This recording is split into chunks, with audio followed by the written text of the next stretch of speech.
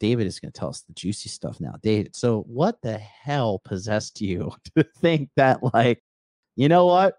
It's time to build a harem. Like, run me through that whole process. How did that evolve into happening?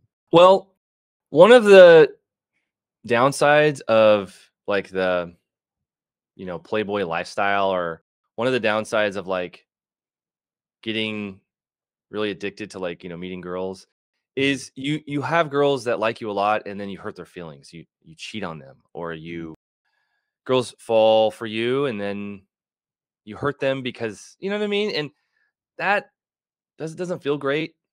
Right. Everywhere I go, I'd meet a lot of girls, and there'd always be, the odd 20% that would get really, really attached.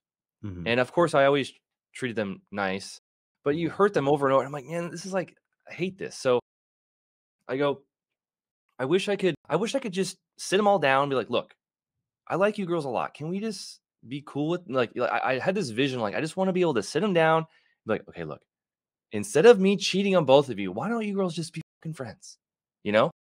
And I had a friend named Loy who's in one of my mastermind groups, who's this skinny Chinese guy. This guy's skinny and short, and he trades crypto. Let me turn off my Telegram. And he would bring girls together all the time. Now, he wouldn't like have threesomes or anything, but he just would bring them together. And I was like, bro, like, how do you do that? And he's like, yeah, man, you just like bring them together. And I'm like, what the fuck? So eventually I'm like, I'm going to try this. I'm just going to try this just to see what happens. And of course, it blew up in my face like the first like 3 times. Because you're like, hey, I want you to meet, it doesn't make any sense. So you don't have like a narrative that you're selling. And it's like, it's just awkward. And one time it worked. I tried it multiple times where I was like, I'm just going to bring 2 girls that I'm seeing often together. And I'm going to, the problem is I made it a big deal. Eventually I did it and it worked. And they were like, they're like, oh, you like David too? That's cool. And I was like, oh my God, I can't believe it. It worked. And unfortunately, it worked like a week before I left the country. And I started obsessing over, I'm like, what was different with. This was in Colombia? This was in Nicaragua at the time. Okay. Yeah. So, I tried Mexico. I tried a bunch of places. And when it worked, I got obsessed. I'm like, that felt so nice that they could, you know what I mean? So I got really obsessed with the topic of polygamy in general. So typically I get obsessed to a point of it being crazy where like I get tunnel vision. Like I was like that with poker. I sit down and I won a little bit of money. I was like, whoa, like how'd I do that? And then I like read every poker book. I watch every poker documentary. I watch every poker tutorial. I start paying for, you know what I mean? I just go down this same thing with pickup. I had one girl like me once at a kiosk, and then I just consumed every single pickup video in the history of the universe. And I went down this rabid journey of like obsession. So when this happened, I brought the 2 girls together and they seemed okay with it. I got obsessed. Like, how do you do that? So I started to like think deeply about the subject, and like I started to like try to study it and stuff. And what did you study? Where did you get information?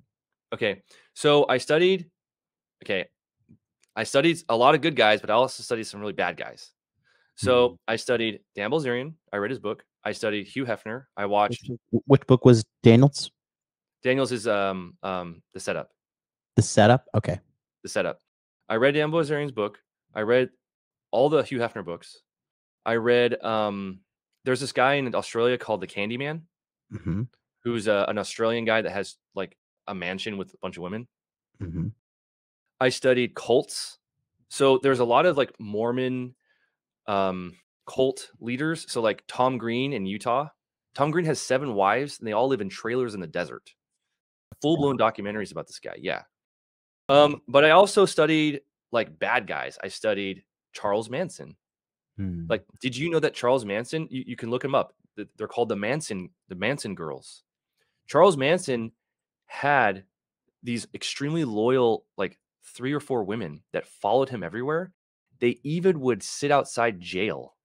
They'd hold hands and sit outside his jail his prison. Hugh Hefner was obsessed with Charles Manson because of this. Hmm. When you read all the documentaries about Hugh Hefner, there's all these documentaries about him. The best ones are the ones that are bad when they expose him. There's this really good book by a former girlfriend of his. It's called Going Down the Rabbit Hole. It's an ex-girlfriend of Hefner, and the whole book is exposing his manipulation tactics. Really? So I read that and I was like taking notes. You know what I mean? Because it was like one of the things he would do to manipulate me is he had multiple levels of the mansion, and the better your behavior, the higher you went. There was a hierarchy. When a girl misbehaved, he would round up all the girls and scold her in front of all the other girls. And I'm like, wow, like there was all this crazy shit.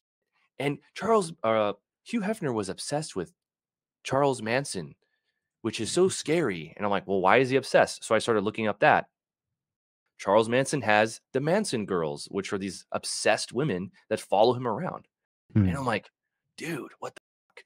And I also studied Jeffrey Epstein. Now, Jeffrey Epstein never had a harem, but he did wild shit that no one has ever done. And people give me a lot of shit because sometimes I'll talk about Epstein.